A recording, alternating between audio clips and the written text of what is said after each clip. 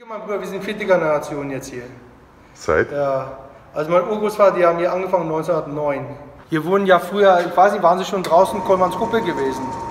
Sehr früh. Also da müssen sie vielleicht mal da raus, ne? Happy first day of winter. 13 degrees now. At night was 9 degrees. Africa.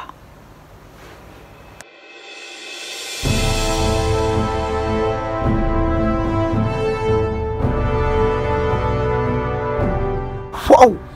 They've been here more than 100 years. Okay. Yeah, so they're very old.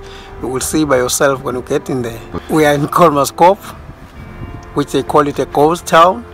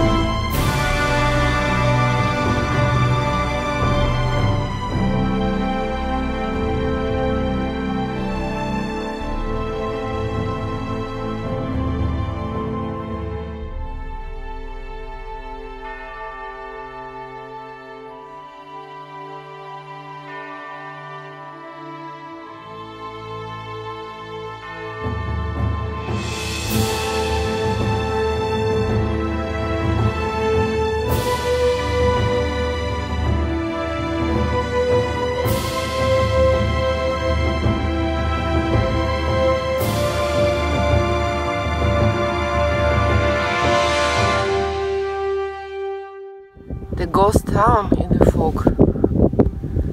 What could be more spectacular?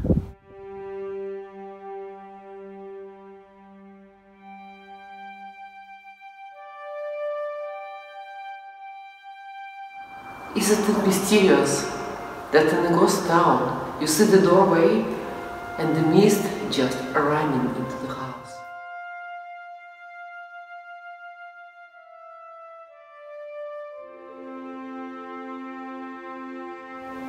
Misty, mysterious.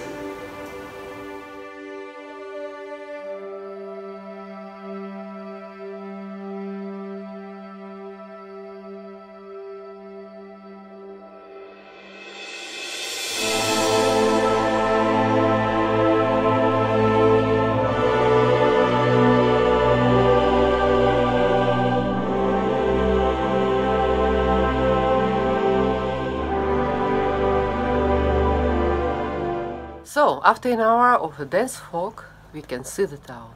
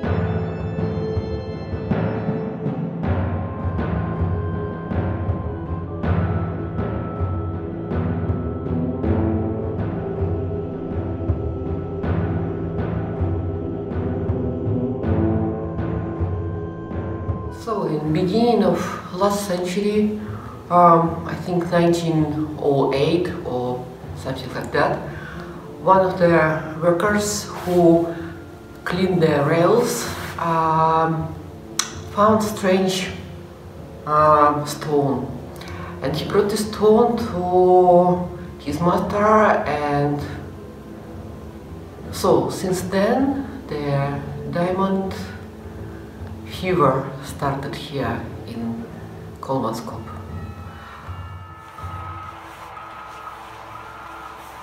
They brought everything from Germany. Material for houses, furniture, wallpapers. They even delivered coal to heat up their houses. They built a town with everything what we need. It was a school, it was entertainment hall, it was a power station, ice making factory, butcher shop, bakery shop, and so on and so on. All in all, it was about 1,200 people, but real rich people here was about 400, and the rest was just workers. And so what they did, they lean on their tummies and just picking up with tweezers, just picking up small diamonds and collecting them. And average day, every of them collect from 400 to 500 carats of diamonds. All in all, about 500 million carat was discovered here. And the town was absolutely wealthy, the life was bursting here till end of the World War I, when the prices for the diamonds dropped down. This was the beginning of the end, and somewhere in the 30s they discovered another place with much bigger diamonds. It was in the mouth of Orange River. So, and slowly all people moved there. So there was no point to keep this town anymore, and in the last family left this town in 1956.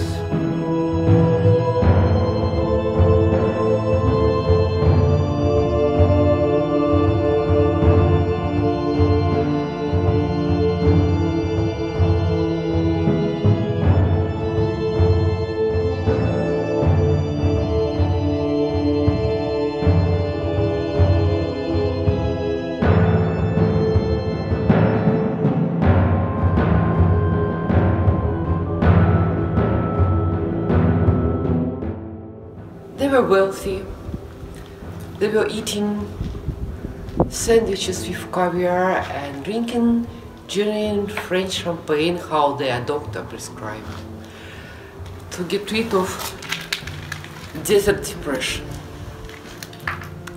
And it's run just 40 years. Every morning the engineer comes to this wonderful terrace for his breakfast, with for sure good German coffee or maybe Austrian, and he was sitting here, maybe looking to the beautiful desert and thinking how beautiful the life is. But one day the baker stopped delivering the bread and no one came to sweep off the sand of the street, and the school bell stopped ringing and the ice factory fell silent.